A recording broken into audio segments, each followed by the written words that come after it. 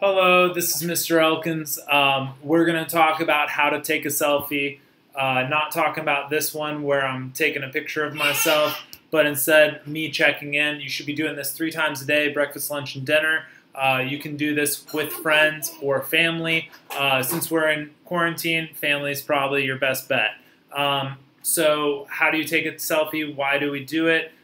If we are not actively aware of what's going on, it impacts how we make choices and how we treat others.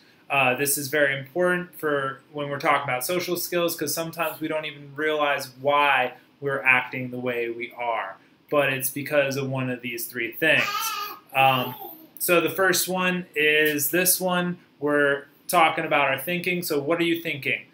So you could be thinking good things or negative things, right? So let's pretend you're thinking positive things and then you're given something and you're not doing a good job at it. All of a sudden, it's like rain clouds coming in, and it kind of blocks out that sunshine, right? And all of a sudden, you start thinking all these negative thoughts. These negative thoughts kind of cloud your vision where it's like, you know how the sun is gone, it's hard to see. Same kind of thing, like you're not seeing right. So it's like, where'd everyone go, right?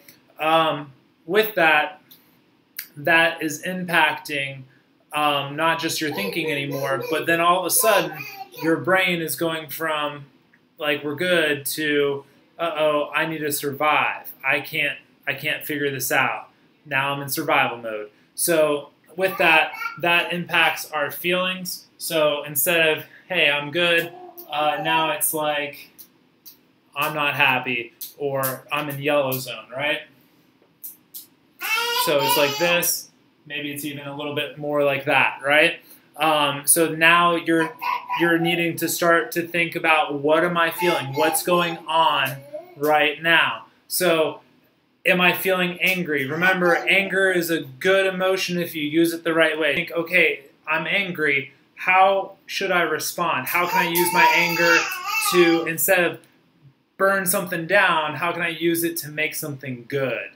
Like brownies or cookies, right? So you're thinking, my feelings are impacting me.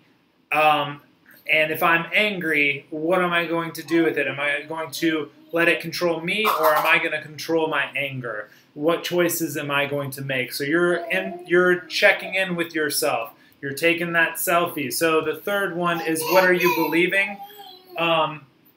Right here, that's what you're believing about what you're doing and yourself, right? So your thoughts are impacting what you believe. So if I'm struggling with math, all of a sudden I'm believing like, I can't do math anymore, I can't do it.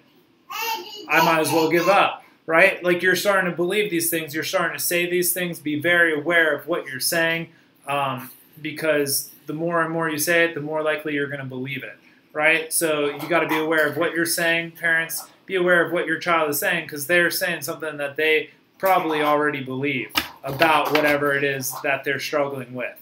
So these 3 things are interconnected and it could go any direction, right? If you're not feeling good, you're sad, all of a sudden that could impact what you're thinking or what you're believing about what's going on. Like, I feel sad or I feel tired right now, I'm in blue zone. You know what? I'm believing that it's more important right now to sleep in than get my work done. So I'm going to do this so I don't have to do my work. Like, you got to think about how these things are impacting your child's choices. So with that, I appreciate your time. If you have not already, please feel free to subscribe and follow. Trying to make videos to help parents be successful with working with their kids at home. I appreciate your time. Have a good day.